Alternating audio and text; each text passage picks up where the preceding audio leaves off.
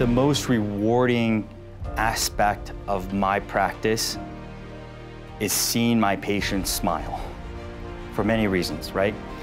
You don't go see an orthopedic surgeon unless you have an issue, just like anything. Being able to ask them if they pick their nose, that is great because it lightens up the atmosphere. These kids are scared, they're injured, they've fractured something, or they think they have something wrong. But just being able to see them have a smile on their face is what brightens my day.